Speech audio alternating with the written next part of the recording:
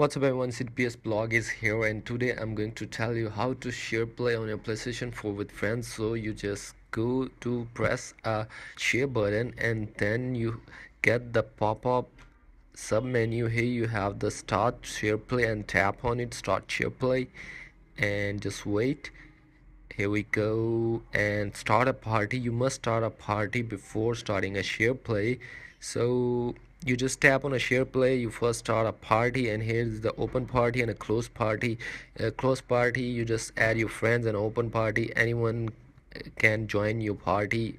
So here we go, create groups, or you have a group, then just invite the group to share play, tap any one group or create a new group if you want it. And here we go, just wait, add a player if you want to add your player, and a share, tap on the share play, then start your share play with your friends. You add it, and if you want to leave or a message at a party audio setting, tap on the party audio settings.